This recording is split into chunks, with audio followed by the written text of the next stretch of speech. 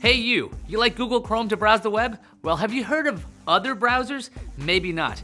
That's why we made this video. Here are the top 5 alternatives to Google Chrome. At number 5 is Microsoft Edge. Wait, don't leave yet. Microsoft's got a new version of Edge and it's built on Chromium. Chromium is the same web engine in Google Chrome.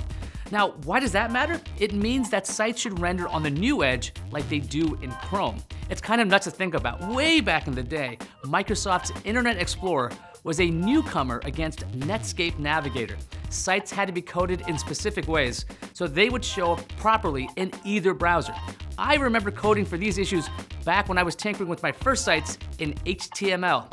Anyway, the new Edge has a new logo that reminds me of a Tide Pod for whatever reason. So other than those things, what makes Edge an intriguing choice? Microsoft included a tracking prevention feature by default. That's a good thing. If you're trying to organize your browsing, Edge has a collections feature.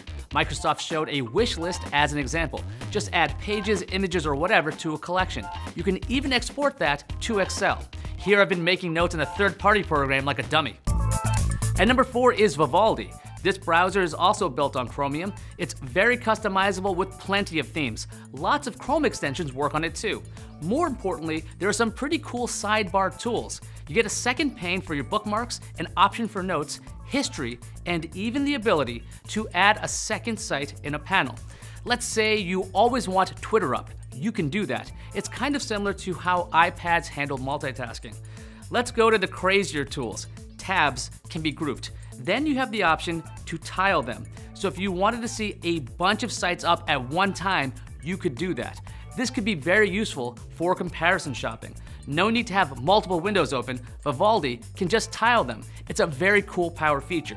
If you set up an account with Vivaldi, you can even sync up your passwords. Now, Vivaldi claims that it does not track or store any of your data. Number 3 is good old Opera. Gather around, children. This is the browser that originated speed dial, pop-up blocking, and even tabbed browsing. The modern version of Opera includes messaging tools on the left. You can have either Facebook Messenger or WhatsApp over there. There's also the My Flow feature. This is the place where you can connect the Opera Touch mobile browser to your desktop. There's no login necessary. On top of that, you've got a built-in ad blocker and the ability to block trackers. Opera even has a free VPN. That means third parties should have a more difficult time tracking you. Is it fast? Not really. Is it free?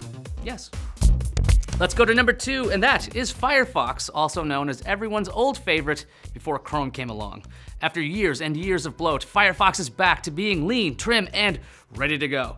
Firefox still has tons of add-ons, so you can customize the heck out of it. There's the ability to watch videos while you browse with picture-in-picture. It works with lots of sites, including that CNET one. There's a pretty cool privacy section. If you click the shield to the left of the web address, you can see a privacy report. There, you will see what trackers have been blocked, if any. You can also sign up for data breach alerts. That report will also be emailed to you if you want. And the number 1 alternative to Chrome is the Brave browser. Why is this? By default, it blocks trackers, ads, and cookies that monitor your activity. If you are okay with viewing what Brave calls privacy-respecting ads, you will earn Brave rewards. The browser can set up a crypto wallet and will pay you for what ads it does display. As a user, you can choose to automatically contribute to content creators if you want. There's also the ability to tip content creators in the rewards panel. This is a very different approach to being online. If a site looks all crazy, you have the option to block fewer things. Just click the lion icon and fiddle with the settings until the site looks right. Did I mention that Brave is fast, like really fast? Brave claims some pages load up to 6 times faster. In a demo, they show how fast some sites called CNET.com loads. In Brave, it's around 5 seconds. Chrome, over 13. How about CNN? Brave loads it in under 4 seconds, while Chrome takes over 13 seconds. How about private browsing mode? It's got a huge one. If you want, you can open a private window with the Tor network. That means your data is bouncing between a chain of 3 different computers in the volunteer Tor network. Your real IP address is hidden. The trade-off for that level of privacy is speed. If you want to know more about Tor, I'll leave a link somewhere.